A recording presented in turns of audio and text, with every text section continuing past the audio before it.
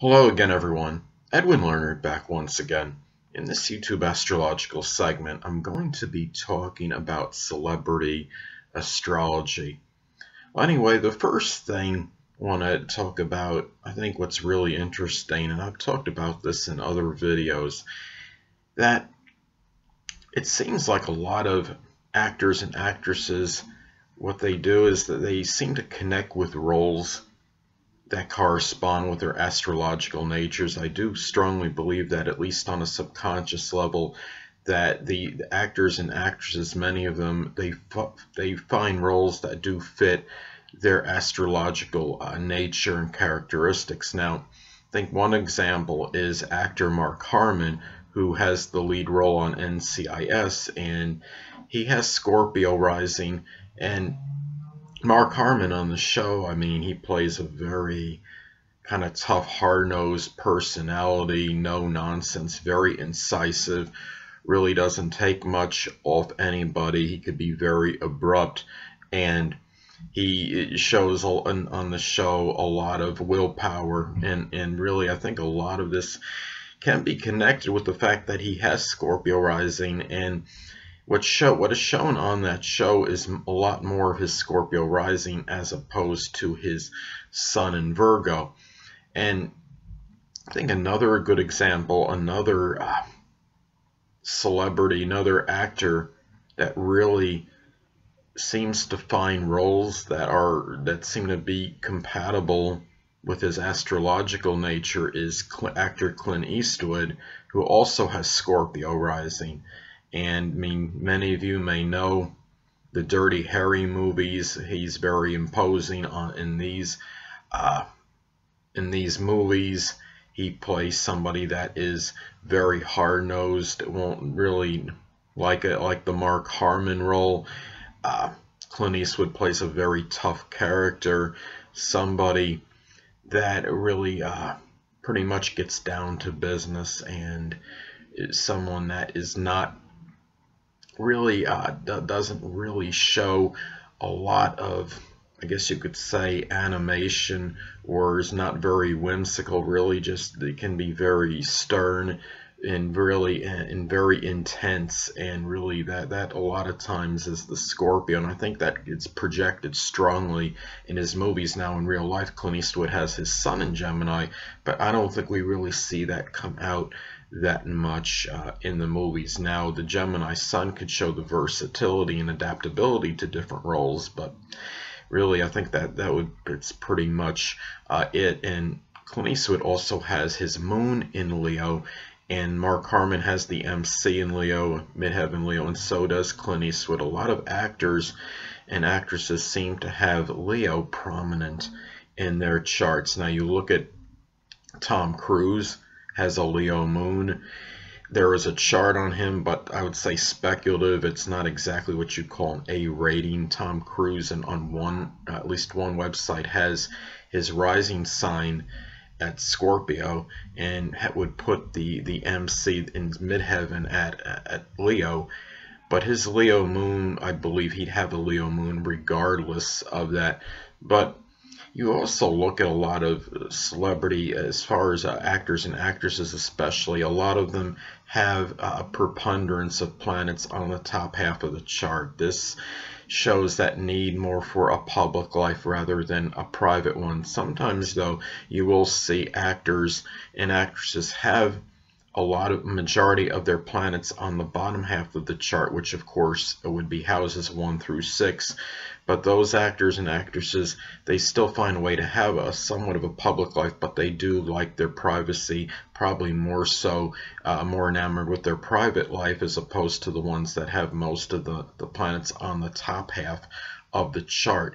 Now, another thing too, as far as astrology and celebrities go, let's talk about was interesting. There was a death of one, Whitney Houston, who was a singer and actress, and she died tragically in 2012, and they felt, but based on the report, that there were some drugs that may have been connected with her death. Well, firstly, that many of you may know, Whitney Houston had Pisces rising, and that sign, of course, is associated with drugs, and sadly this is a sign that Pisces is the sign that could have the greatest propensity toward that. She also had transiting Neptune and Chiron in Pisces in the 12th house of endings, a house of endings in a horoscope.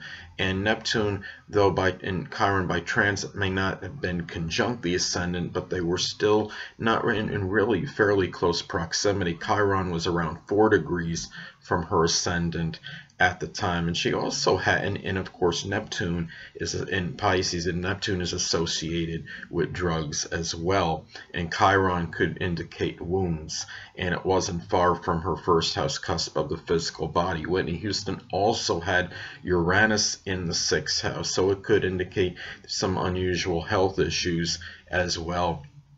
Now, another thing as far as celebrities in astrology, it's interesting to look at some of these celebrities and look at their sun and their moon and ascendant and how that interacts and played a role in perhaps who they became. You look at I believe the late Evel Knievel had his sun in Libra, moon in Leo, and an Aquarius ascendant. Well, the sun in Libra can represent our basic wants. That could be maybe that need for balance. And moon in Leo, the moon is the emotional needs. And perhaps for Evel Knievel, that was about getting attention and being the showman, maybe doing something where that was attention seeking and something he could possibly get notoriety from and recognition. Well, with Aquarius ascendant, perhaps the way he went about that then was through something unorthodox and eclectic, being a stuntsman, an unusual profession.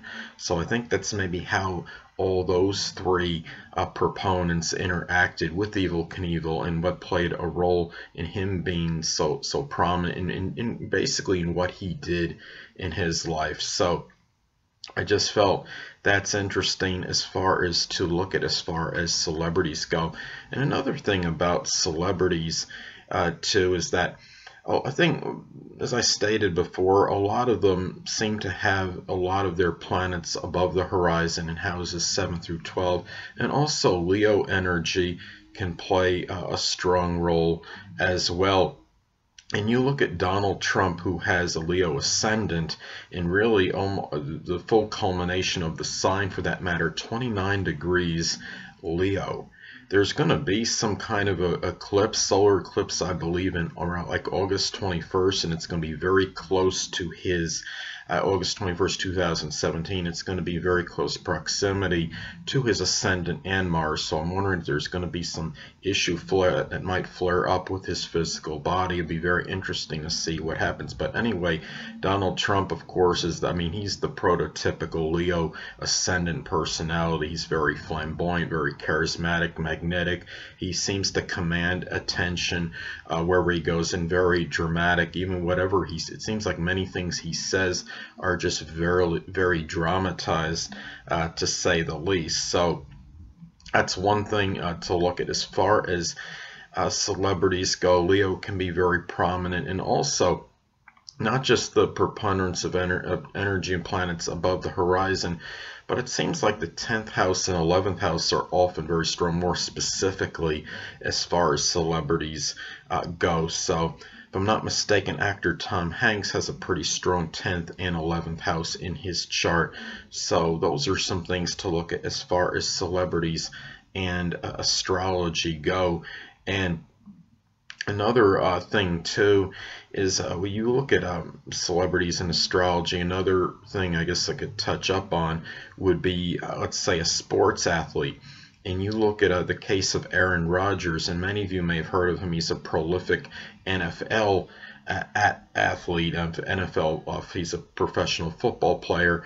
And it's funny that many of you that follow the NFL may remember some time ago he had made his little semi-proclamation about that he thought that the Packers can run the table, and went out, and sure enough, they won their last 6 regular games of the regular season, and They also went on to win 2 more games in the postseason, only to fall in the NFC title game. What I want to get at, though, as far as Aaron Rodgers goes, is that he has his sun in Sagittarius and his ascendant in Taurus. Well, sun in Sagittarius can sometimes be prophetic and visionary, and they can be very bold with their statements, but a lot of times they may be they're not off the mark in a lot of their statements, though, as audacious as they may be. Now, he has a Taurus ascendant.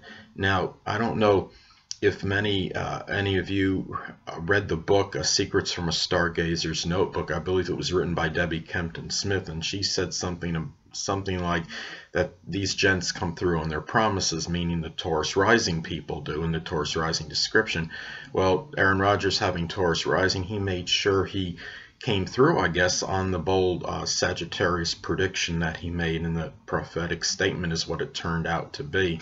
So I think that's very interesting as well. And another thing too is that I've noticed that when you look at sports and astrology, it seems like Libra seems to be really one of the better athletes on average. Maybe it's because they're so enamored with the team concept and they're so good as far as that goes. And you look at quarterback Tom Brady of the NFL, plays for the Patriots. He has a Libra ascendant, and he's really so strongly about the team. Yes, he puts up very prodigious numbers. He's a very talented athlete.